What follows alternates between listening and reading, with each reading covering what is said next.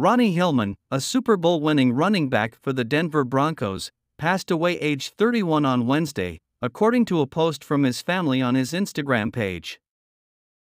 Hillman was in August diagnosed with renal medullary carcinoma, a rare form of cancer, according to a statement posted to his social media on Wednesday. The post from his family reads, "It is with heavy hearts that we announce the passing of our beloved son, brother and father, Ronnie K. Hillman Jr. Ronnie quietly and peacefully transitioned today in the company of his family and close friends." Renal medullary carcinoma is a highly aggressive cancer that primarily affects people with sickle cell trait, SCT. It was not immediately clear whether Hillman himself had SCT. San Diego State University, SDSU, Hillman's alma mater, posted a tribute on their football team's official Twitter.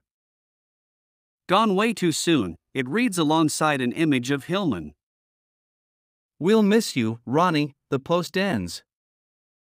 On the school's website, SDSU's Director of Athletics John David Wicker wrote, "We are saddened to hear about the passing of Ronnie Hillman.